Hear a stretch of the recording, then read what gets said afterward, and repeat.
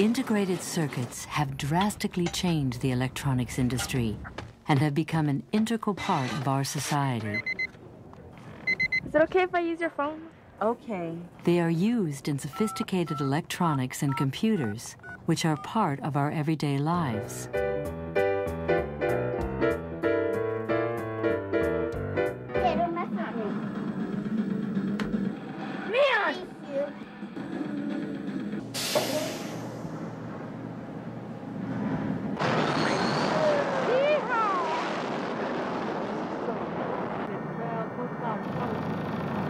Hi, I'm not here now, but leave me a message and I'll get back in touch. Hello, my name is my name.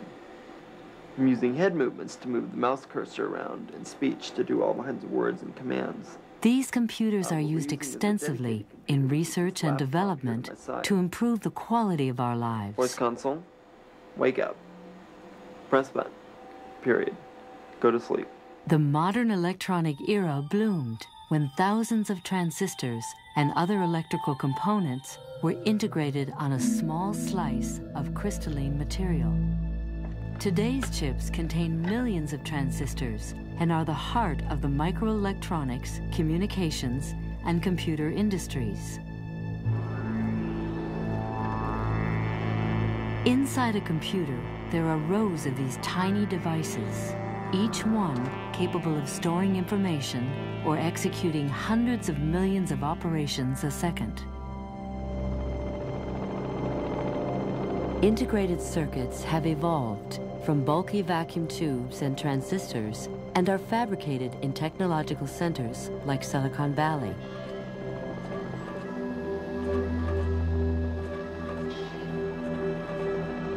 It all begins with the growth of pure silicon crystals.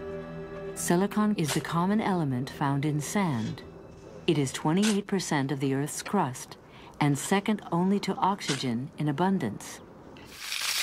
The silicon from the sand is refined and purified as polysilicon chunks. The purified silicon is then heated to a molten state. A small solid piece of single crystal called a seed is gently lowered into a rotating vat of molten silicon. Using the cubic atomic structure of the seed as a pattern, a new crystal will form as the symmetrical extension of the original seed. The hot liquid silicon in contact with the seed begins to cool and solidify as it is gently pulled from the molten region.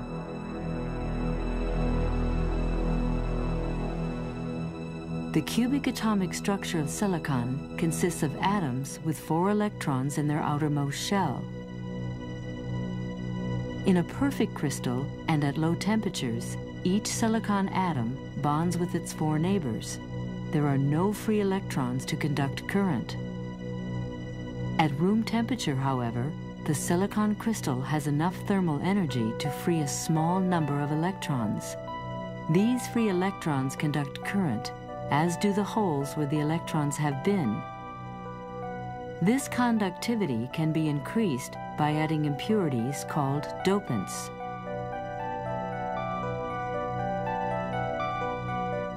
Dopants are elements which are similar to silicon in atomic structure. There are 2 types of dopants. N-type dopants, like arsenic or phosphorus, have 1 more valence electron than silicon. P-type dopants, like boron, have 1 less. When some silicon atoms are replaced by arsenic or phosphorus, the crystal is called N-type due to the extra electrons or negatively charged free carriers. If boron is used, the missing electron behaves very much like a positive carrier. The crystal is called P-type. These free electrons and holes move through the crystal, conducting electrical current in response to applied electrical fields.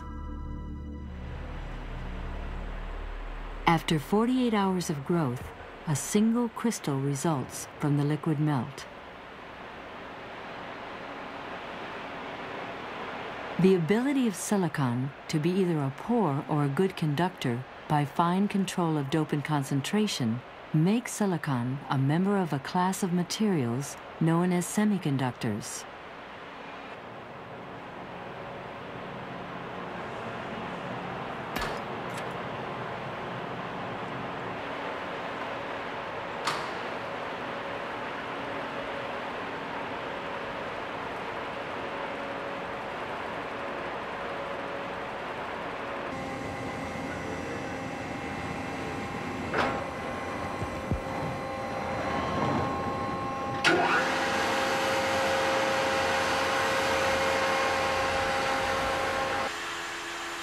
The shiny rippled surface of the crystal is ground to form smooth, uniform ingots.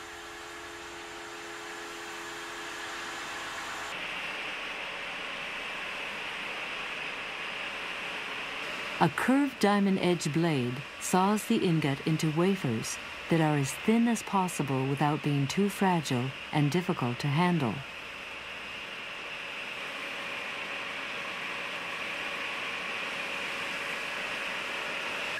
The wafers are scrubbed and the edges are rounded off and beveled to reduce chipping. The wafers are then ground smooth on both sides to obtain a consistent flatness and thickness from wafer to wafer.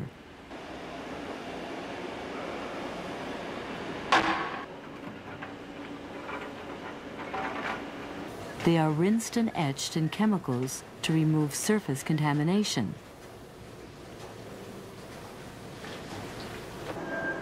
The final polish is done on only one side of the wafer.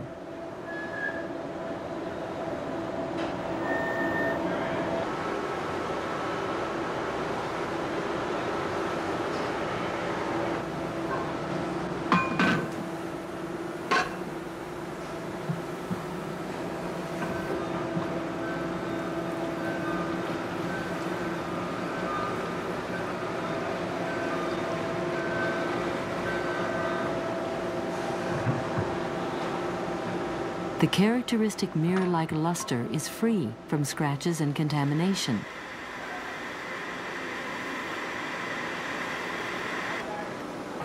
The wafers are measured for resistivity, which is a function of dopant concentration. They are inspected, packaged, and sent to fabrication areas where they will be made into integrated circuits. Meanwhile, teams of engineers work together to design circuits that will be fabricated on the wafer's surface. In this facility, over 100 specialists are often required to design the next generation of a microprocessor. You can actually increase the number. The organization of a design team corresponds to the organization of a completed chip. Right now our iCache is like 32K. So let's at least offer them an option which gives them the performance. Computer architects, working at the highest level of abstraction, define the overall function of the chip. They establish the microarchitecture, which regulates the timing and sequences of instructions that tell a microprocessor what to do. The design is divided into areas that perform specific functions. Each unit is assigned a logic designer, who works at the logic level to create more detailed specifications and establish hardware needs. Each unit is further subdivided into functional blocks. Each block is assigned to a circuit designer who works at the transistor level. Alignment shifter, and for this alignment shifter we should be picking. The design becomes a maze of interconnected microscopic switches, known as transistors. These transistors turn on and off hundreds of millions of times per second, and in the process, either amplify incoming electrical signals or represent this information as a digital 0 or 1. These two states make up the code used in modern electronic communications. They are the logic or language that computers understand and translate into useful operations. To see how transistors work, let's examine a pair of CMOS complementary metal oxide semiconductor transistors. The N-channel transistor has two heavily doped electron-rich N-type regions, separated by an electron-poor P-type substrate. The electron-rich regions, called the source and drain, become the ends of an electronic switch, which is normally off. The gate electrode is close to, but electrically isolated from, the P-type region. The application of a small positive voltage creates a net positive charge on the gate. This charge attracts electrons from the drain and source regions, turning the switch on. When the gate voltage returns to 0, the transistor is again off. In a normally off P-channel transistor, heavily doped P-type regions are separated by a lightly doped N-type substrate. The application of a small negative voltage repels electrons but attracts the positive carriers, turning the switch on. It is possible to fabricate both P and N channel transistors on the same wafer by doping sections of the wafer. This is known as complementary MOS, because a gate voltage which turns a P-channel transistor on turns an N-channel transistor off. To illustrate this complementary switching, a top view shows current flowing through the P-channel transistor in the upper left. A voltage signal entering the gate electrode turns on the complementary N-channel transistor, allowing charges to drain through. This opens the lower set of P-channel transistors so the current flows through them. In this way, electrical signals can rapidly propagate through a complex maze of switches. Designing these circuits requires software and hardware tools like computer-aided design and computer-aided engineering. After circuit designers complete each block of circuitry, the computer checks for accuracy based on geometrical and electrical design rules. A mask designer takes the circuit schematic and manually lays out the channels in each layer of the mask and generates a master blueprint. These drawings are usually 400 or 500 times the actual size of the chip and enable engineers to visually check for errors. Exactly the same clock, so you come in, tap, and then spin. This information is electronically fed into a computer-controlled electron beam machine.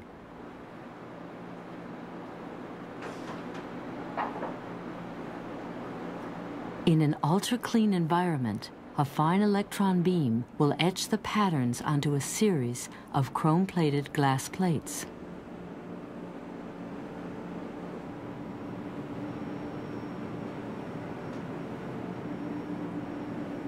After the glass plates are etched, they become the masks that are used to transfer the circuit patterns onto the wafer. Each mask is inspected to ensure the patterns are good. The masks undergo a final wash in acids before they are carefully packaged.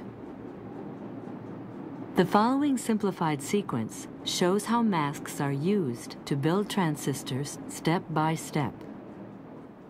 The first mask creates a well of doping so that the neighboring N-type and P-type substrates exist on the same wafer. The P and N channel regions are specified and electrically isolated by the growth of silicon dioxide. Next, the gate electrodes, which turn the transistors on and off, are formed. Masks number 4 and 5 define the source and drain regions of the N-channel and P-channel transistors. The next mask defines the contact holes, which will enable the aluminum wiring used to interconnect the individual transistors to contact the source, drain, and gate region of each transistor. Most integrated circuits use from 12 to 25 masks, depending on the complexity of the circuit and the type of process. And now, let's go into a research laboratory and follow a very simplified version of a CMOS fabrication process. From start to finish, a complex process may involve hundreds of individual operations and may take a number of weeks to complete. To have a successful run, control of contamination is extremely important.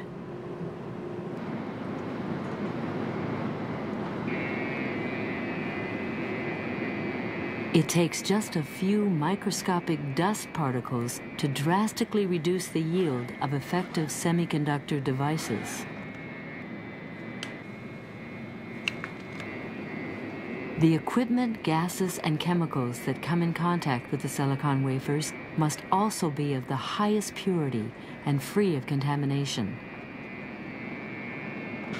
To start CMOS fabrication, P-type wafers with a specific resistance are selected. All types of integrated circuits, including CMOS, are fabricated using 4 basic techniques: formation of thin layers of silicon dioxide, introduction of dopant atoms, deposition of a variety of insulating and conductive materials, and precision patterning of each of these layers. Before the process begins, the laser-scribed identification number of each wafer is recorded. We start by cleaning the wafers in hot acids. Hydrochloric acid, sulfuric acid, hydrogen peroxide, ammonium hydroxide. That's what it takes to remove all the organic and metal contaminants. This cleaning procedure is repeated throughout the process to make sure the surface of the wafers stay absolutely clean. The wafers are rinsed in deionized water and spun dry in filtered nitrogen gas.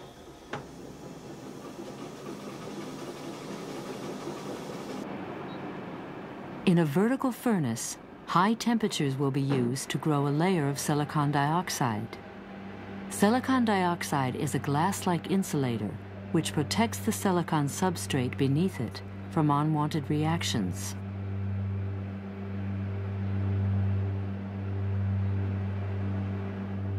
Pure oxygen reacts with the silicon surface in a hot furnace to grow a thin layer of silicon dioxide. This process is similar to the way the sun's heat and the air's oxygen turn the shiny new paint job of a car to a dull coat over the years. The silicon dioxide layer will be etched and used as a stencil to dope specific regions of the wafer. But first, the pattern for the stencil is applied to the silicon dioxide through a photographic technique called photolithography. The first mask pattern will be transferred onto the wafer using photoresist, a material which is sensitive to light.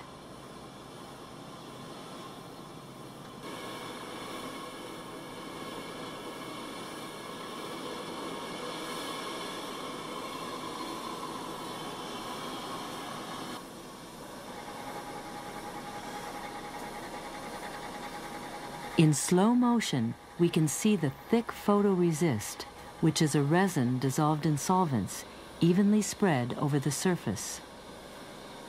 The wafers transfer to heating plates and bake at low temperatures to evaporate the solvents, leaving a thin layer of resist.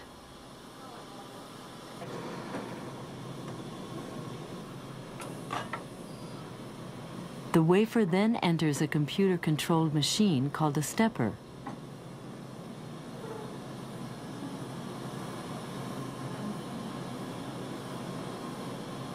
Inside, the wafer is positioned underneath the selected mask pattern. Ultraviolet light exposes the pattern across the surface of the wafer. In this way, many chips are made on a single wafer. By increasing the diameter of the original crystal, larger wafers are sliced and more chips can be made on each wafer. The wafers are then developed.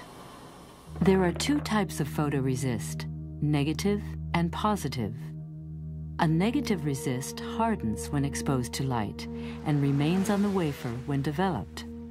In this run, a positive resist is used. When exposed to light, the resist changes chemically and is removed when developed. The regions of silicon dioxide, now unprotected by photoresist, are then etched. Although acids can be used for etching, most wet chemicals etch in all directions at equal rates, which can result in undercutting of the photoresist. Undercutting could create an inexact transfer of the mask. When a critical fine etch is needed, the wafers undergo a dry etching process called plasma etching.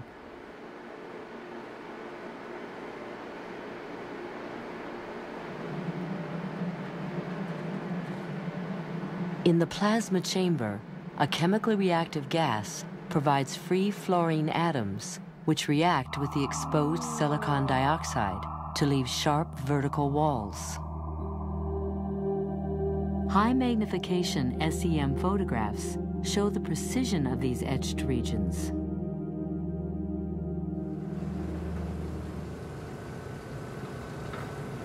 The hardened resist is then removed in a dry process, using oxygen plasma, which may include fluorine, followed by hot acid baths. This leaves a stenciled silicon dioxide layer as insulation. Photolithography will be used with each of the subsequent masks in the process.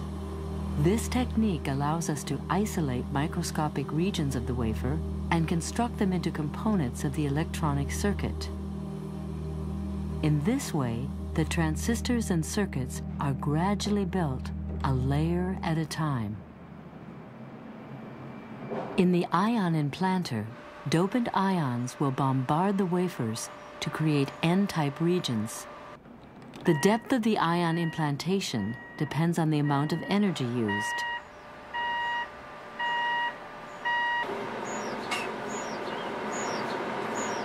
Dopant ions are separated from other elements and accelerated to high velocities in a strong electric field. The ions are then driven into the wafers, implanting the exposed silicon regions. The silicon dioxide layer on the wafer blocks the dopants from unwanted regions. Because these wafers are P-type, phosphorus ions, which are N-type dopants, are implanted. Exposing the wafers to high temperatures diffuses the ions deep into the silicon substrate. This creates a well of N-type substrate where the P-channel transistor will be built. If the wafers were N-type, then boron would have been implanted to create P-wells. A new thinner layer of silicon dioxide is regrown, and its thickness is carefully monitored and measured. In a deposition furnace, a layer of silicon nitride is deposited over the oxide layer. The nitride layer prevents additional growth of the silicon dioxide layer and protects the region where the transistors will be built. Photoresist is again evenly spread on the wafer and baked in preparation for the next mask. Using a computerized machine, each new mask is perfectly aligned to the pattern already on the wafer.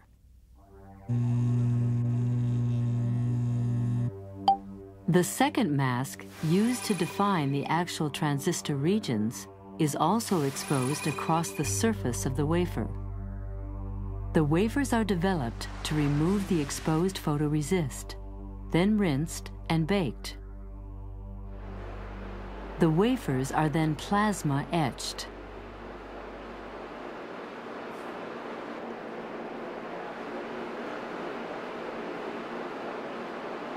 The free fluorine atoms react with the exposed nitride. After the photoresist is removed, the wafers go back into the oxidation furnace. A thick insulating layer of silicon dioxide, known as field oxide, will be grown where the nitride has been etched. To grow these thick layers of oxide, oxygen combined with hydrogen is introduced on the wafers as steam. This insulation reduces the electric fields between the surface and the underlying regions. Through the microscope, the field oxide looks like white boundaries. It will block the current from leaking between devices, allowing thousands of transistors to coexist in a small area. The remaining nitride layer is then removed by a combination of dry and wet etching. The wafers are then implanted with boron ions, which penetrate the silicon substrate only through the thin oxide layer. This provides uniform electrical characteristics in the regions where the transistors will be built. This thin oxide, which may have been damaged by the implantation process, is removed and a new layer of silicon dioxide is grown in the gate area. In the vertical furnace, the gate electrodes will be formed by depositing polysilicon. Polysilicon consists of many small grains of silicon, which will be doped with phosphorus, an N-type dopant, to make them more conductive. With photolithography and the next mask, the polysilicon layer will be etched to create the gate electrodes that turn transistors on or off.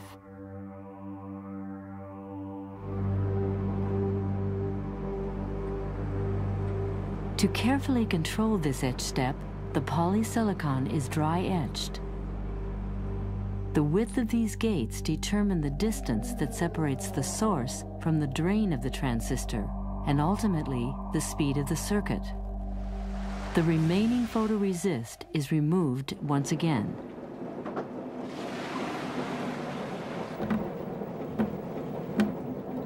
The gates become the first conductive layer connecting to different transistors.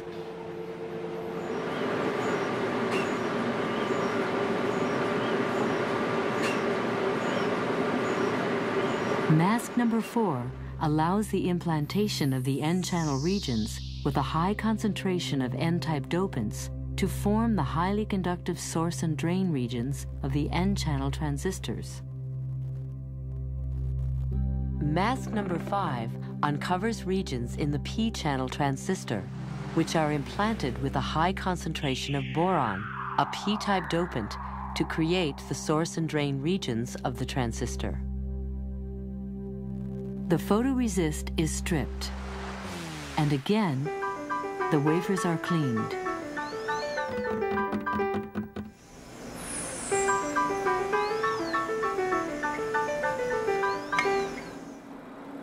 In a furnace, the wafers are annealed, and defects created by ion implantation are repaired.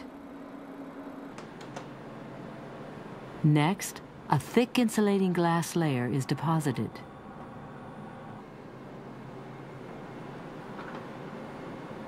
The many different layers previously deposited and patterned are completely covered, leaving an unleveled glass surface with varying depths of fields.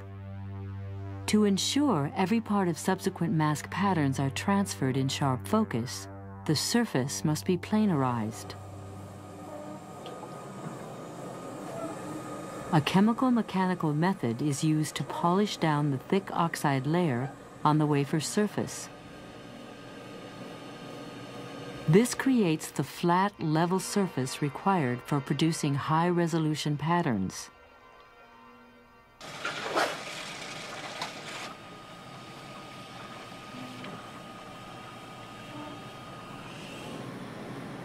Photolithography and mask number 6 define the openings through which the metal wiring will be able to contact the source, gate, and drain regions of each transistor.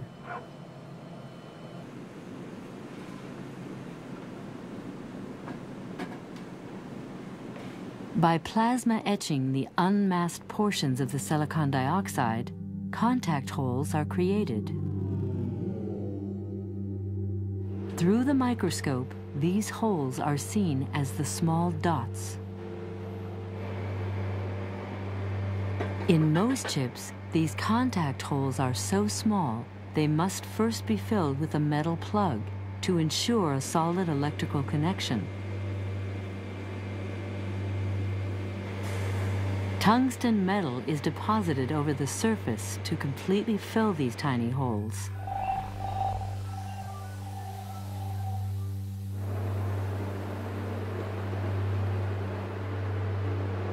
In a metal etcher, the top tungsten layer is then etched or polished down to the oxide layer.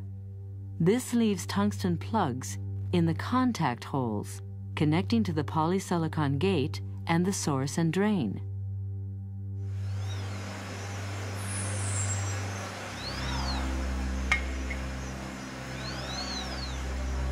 A layer of an aluminum silicon alloy is deposited onto the wafer to become the first level of circuit wiring.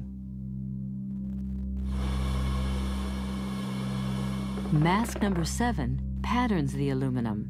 This is the first level in which individual transistors are wired together to form complex blocks of circuitry. The excess aluminum is removed using dry etching, and the photoresist is removed. This leaves narrow metal strips which extend from one transistor to another and form the first layer of wires connecting the circuitry. In sophisticated circuits, the wiring is so complex that it is impossible to complete with a single level of aluminum wiring. Several additional layers of wiring are often produced on the same circuit. This SEM photograph shows a device with 2 metal layers. This cross-section shows 5 metal layers. Each additional layer typically requires at least 2 additional masks and the following process steps. Deposition of silicon dioxide to electrically insulate one layer of wiring from the subsequent levels. Photolithography, masking, and etching to open contact holes between the top layer of metal and the next layer to be deposited. Deposition into the contact holes of another tungsten plug. This ensures a good electrical connection between wiring levels and a more planar surface. Deposition and patterning of the new upper level of aluminum alloy. After all of the desired levels of metal interconnects are in place, a final layer of silicon nitride is deposited to protect the fragile aluminum interconnects. In the last photolithography step, only the nitride on top of the bonding pads is etched away. The white aluminum pads are all along the outer edges of this chip. They are the contact points between the wires from the outside world and the integrated circuit.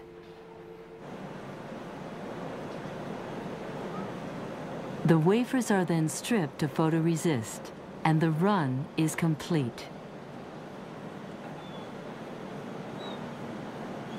Finally, the wafers are ready for electrical testing and packaging. And me, I'm ready for my own kind of run.